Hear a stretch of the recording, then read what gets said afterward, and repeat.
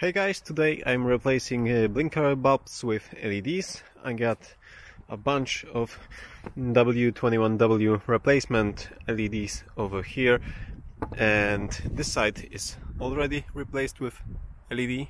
As you see, it lights up instantly, and this side is still with the standard bulb. As you can see, it fades in and fades out. LED works instantly. And at this point I don't see much difference in brightness, so I think that I will change the other side. And just a heads up for you, I also have a bunch of red ones, but those will not fit. As you can see, those specific LEDs are much longer than standard bulb, and even though in blinker housing there's space for this longer bulb, that's not the case for the stoplights, for the whole taillights. Only the blinkers have enough space to fit those extra long LEDs. So if you're looking for red LEDs, you have to look for something shorter, as short as the original bulb.